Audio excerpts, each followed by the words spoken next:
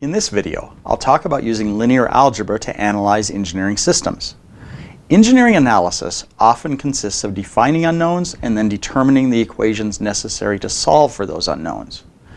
If the equations are linear, the techniques in this video can provide a valuable approach towards solving the equations describing the system. First, I'll talk about a typical approach used to analyze engineering systems. Usually, the first step is to define the unknowns in the system. After defining variables, you'll want to write as many equations as you have unknowns. If these equations are independent, then they'll have what is called a unique solution, which means that there is only one solution. Once you have equations describing the system, you can solve the equations to determine values for the unknowns. If you've done your job correctly, solving for the unknowns in the governing equation will provide the information necessary to solve your original engineering problem. All of the above is independent of the type of equations you're writing and how you solve them. However, if the equations are linear, you can analyze the system using techniques presented in this chapter. I'll talk about nonlinear systems later. For the moment, assume that all the equations we will be working with are linear.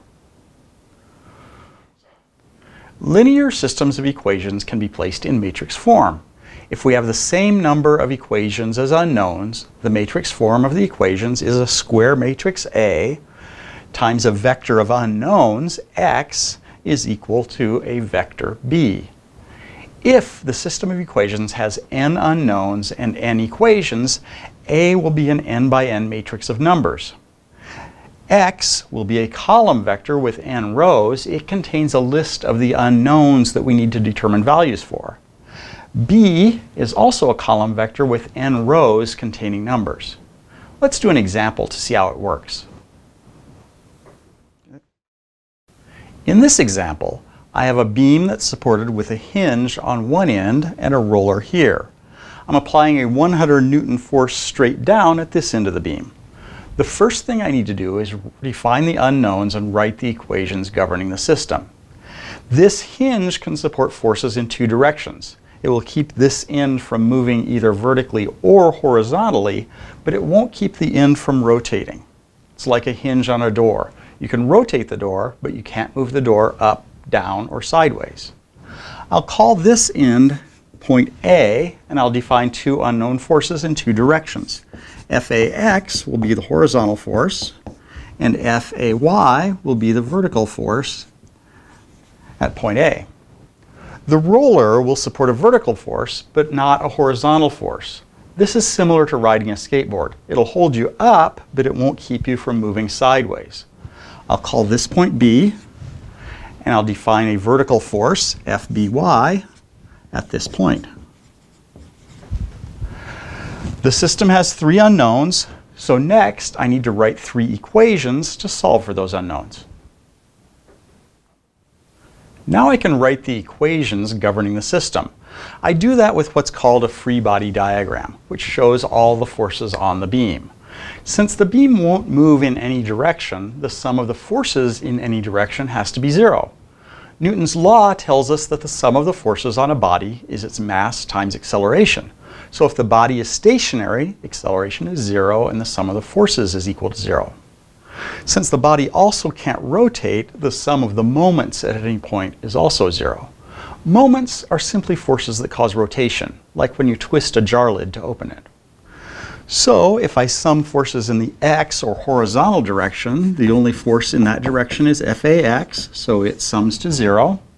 Sum of the forces in the vertical direction is Fay. I'm going to treat upward forces as being positive, so plus Fby. The 100 Newton force is down, so that gets a negative 100. Those also sum to zero.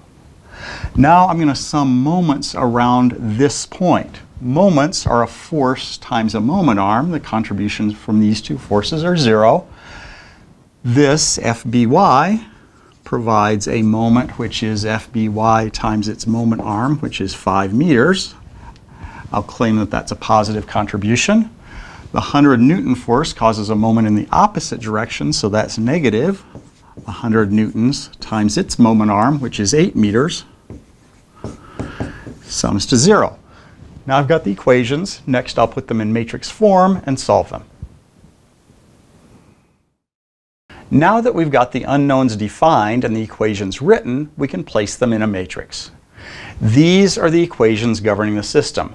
We want to use linear algebra techniques to solve the equations and find numerical values for the unknowns. This means that we need to write the equations in matrix form. Since there are 3 equations and 3 unknowns, this will be of the form of a 3 by 3 matrix A times a 3-element column vector X containing the list of unknowns is equal to a 3-element column vector B. The first thing I need to do is decide what order I want my variables to be in the X vector. I'm going to choose them to be in the order FAX, FAY, and FBY. This order doesn't really matter, but I need to decide what it is so that I know how to load the A and the B matrices. The first equation here is 1 times FAX is equal to 0. FAY and FBY don't show up in this equation. I can get rid of them by multiplying them by 0. So this is 1 times FAX plus 0 times FAY plus 0 times FBY is equal to 0.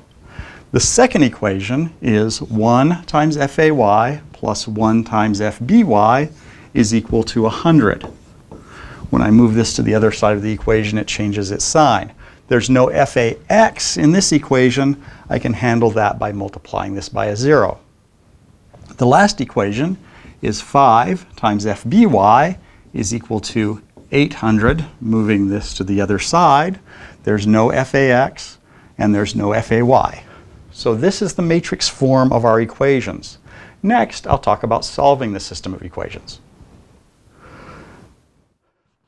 First, I'll create the A and B matrices. A equals 1, 0, 0, semicolon, 0, 1, 1, semicolon, 0, 0, 5, and B equals 0, semicolon, 100, semicolon, 800. To solve for the unknowns, set X equals A backslash B. The result is X equals 0, negative 60, and 160. The first element of X is FAX, so FAX is equal to 0. FAY is the second element in the vector, so FAY is negative 60. Finally, FBY is positive 160. Keep in mind that Octave doesn't know which element in the vector corresponds to which unknown. We need to keep track of that ourselves. Checking results is important, and it's easy to do in this case. The first equation was just FAX equals 0, which agrees with Octave's result from solving the equations. Similarly, the third equation was 5 times FBY equals 800. This means that FBY is 800 over 5, which is 160, which also agrees with the result Octave gave us. Finally, the second equation is FAY plus FBY is equal to 100. If we substitute FBY equals 160 into this, that means that FAY has to be negative 60, which is exactly the result Octave gave us.